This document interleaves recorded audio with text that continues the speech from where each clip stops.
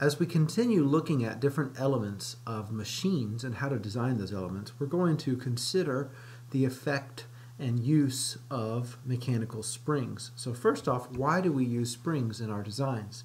If you think about it, there's three major reasons, three things that we're doing with springs. The first one, and maybe the most obvious, is that we use springs to oppose displacement. What we do is we create our springs in such a way so that it produces a force that resists that displacement. And you've learned and have been using this for a while now. The force that's been created by the spring is equal to a spring constant times the amount of displacement the spring has overgone.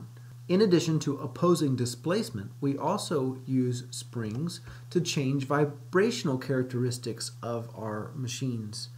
The standard governing equation for how machines move is mass times acceleration plus a damping times velocity plus the springiness of the item, the K value. And so by adding a spring, you can change that K value and therefore change the way the system responds. So that's another major reason we have springs in machine design. The third reason is we use springs to store energy.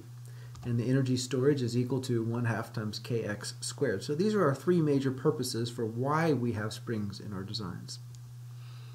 The next question is, well, how does a spring actually produce the force? So we start off with this equation, F is equal to kx, of course, but is that really always true?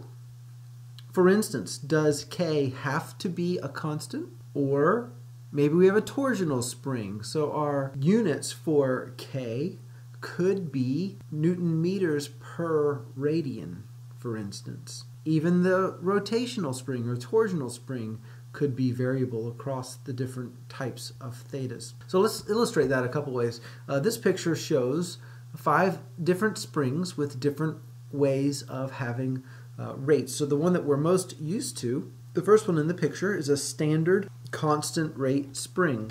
That means the larger the displacement, the larger the force that the spring will exhibit until it comes to the point where the spring is closed, or we say the spring has clashed. When the elements of the spring begin touching each other, when the coils begin touching, then it no longer exhibits the same characteristics as the original. So that would be when the spring has done all that it can do. Notice the one next to it is a variable pitch. So starting up at the top, we have a much further distance between the coils as opposed to down at the bottom. And so it should make sense to you that as you begin compressing, the rates of change will change and K will not be constant here. The same is also true for the barrel, the hourglass, and the conical spring. So let me just show you a couple of examples about why that might be useful. What if you could design a K that is not a constant, it's a function? And what if we can let that function, for instance, be linear? In other words, my capital K gets bigger the more x is displaced. Then my force will now be proportional to the squared of displacement. This one responds very quickly to any displacement. Or, kind of on another extreme, what if we design our coils in such a way so that the total spring constant is K divided by x?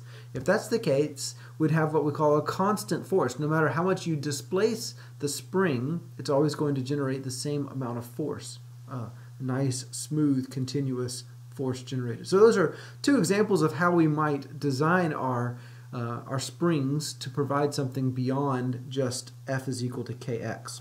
Very often we also need to create other types of springs. So the first 2 images here are shown extension springs. Notice the extension spring in the first picture is created by having coils touching each other, and it's resisting the pulling apart. That's what an extension spring will do. The second spring is actually a compression spring that's just attached in a strange way so that it can be used as an extension spring. And then the third one is a torsional spring. You can see the effect of torsion on the spring. Lots of other different types of springs that we could talk about. All of these spring washers have very low profiles and fairly high spring constants for what they represent.